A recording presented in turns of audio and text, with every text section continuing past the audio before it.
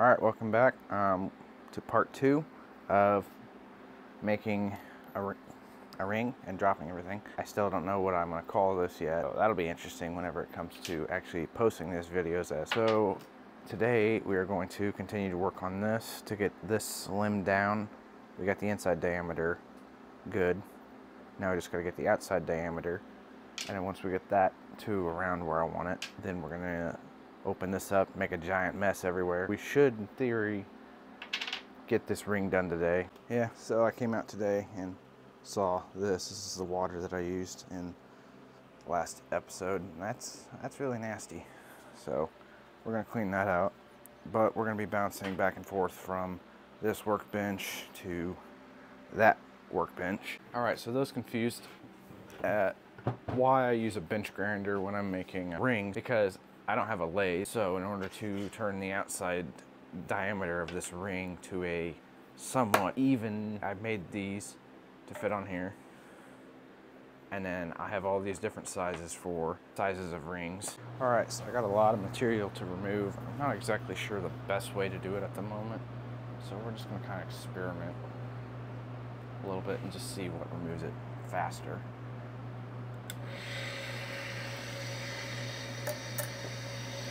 So I file first.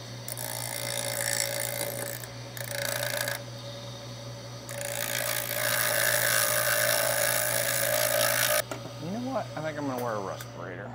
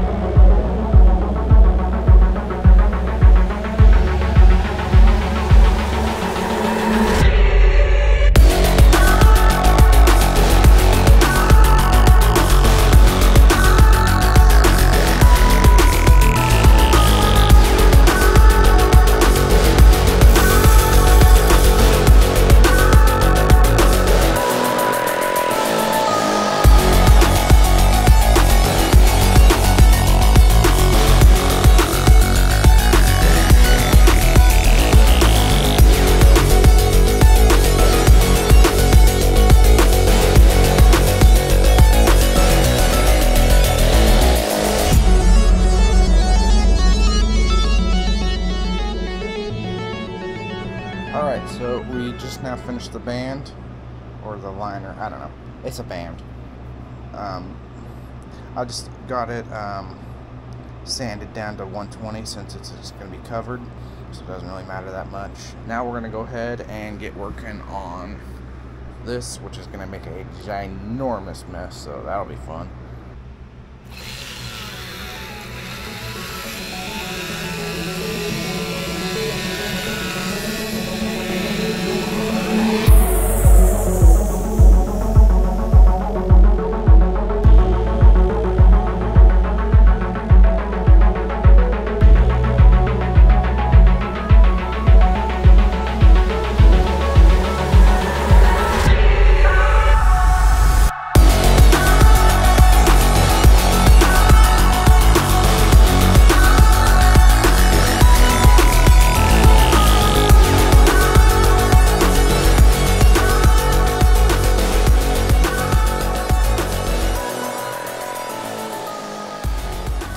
Opened up as wide as I need it.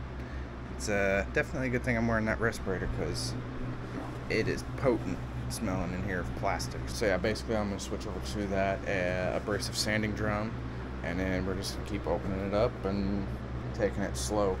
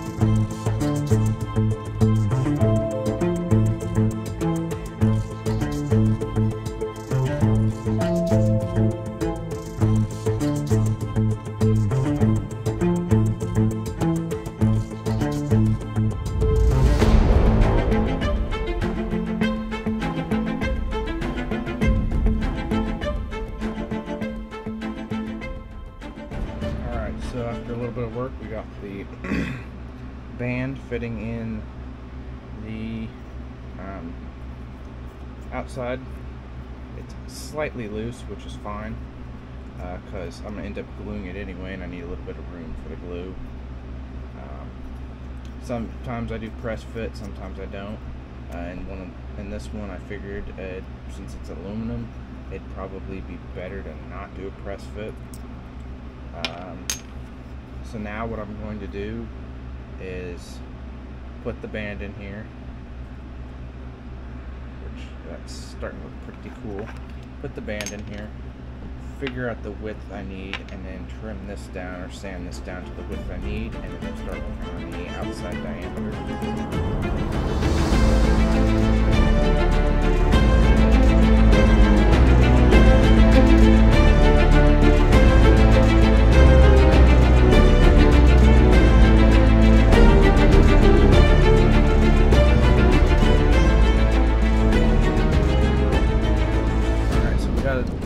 Got them sanded down. So now the next step is going to be gluing the two together.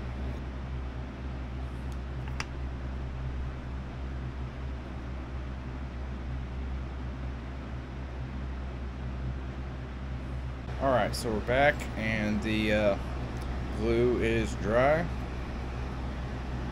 So now we're gonna slap it on this bench grinder and start trimming it down.